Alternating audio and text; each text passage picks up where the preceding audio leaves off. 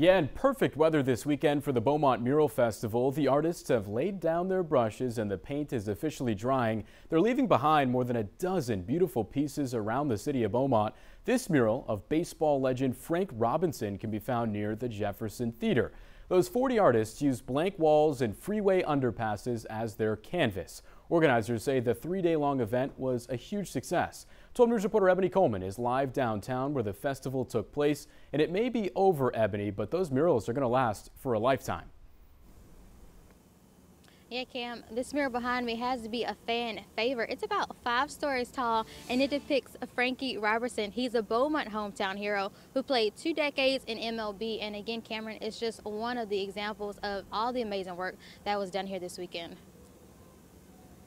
Yeah, the artists that come to town, you know, they have the community spirit, they have the community first mindset. So really they're here to just, you know, brighten people's days, have great, really positive interactions, add something to Beaumont for years to come. It was another stroke of success for the 2nd annual Beaumont Mural Festival, hosted by the Visitors Bureau. Someone had told me about it yesterday, so I said it would be a nice place to bring the kids and, you know, to enjoy except on a Sunday. Over 40 artists from Southeast Texas and all across the world spent their weekend in downtown Beaumont. He's been painting all week and it's the great weather, so he's feeling really good. Dragon 76 is one of those artists, originally from Korea. I mean, Dragon is a world-renowned artist, so like who is really going to give this space the prominence that it deserves? The space wants a dark underpass near the Charlton-Pollard neighborhood. The cars driving by and honking and people saying thank you all week. He's been, you know, really happy to hear. And 5 days and 3 coats of paint later, it's become something to be proud of. And the community who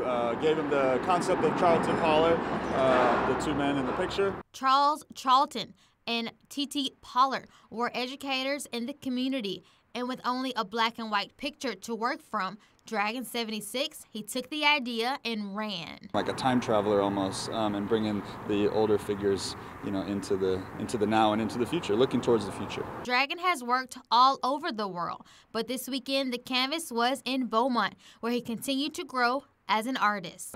Great hospitality in this event. Yeah, so I'm so enjoyed every day. Yeah, thanks so much. Muzak says they already have a list of people waiting to get their walls painted next week. Now, if you want to be on that list, all you got to do is head over to the 12 News Now app. I'm live in Beaumont, guys. Ebony Coleman, 12 News.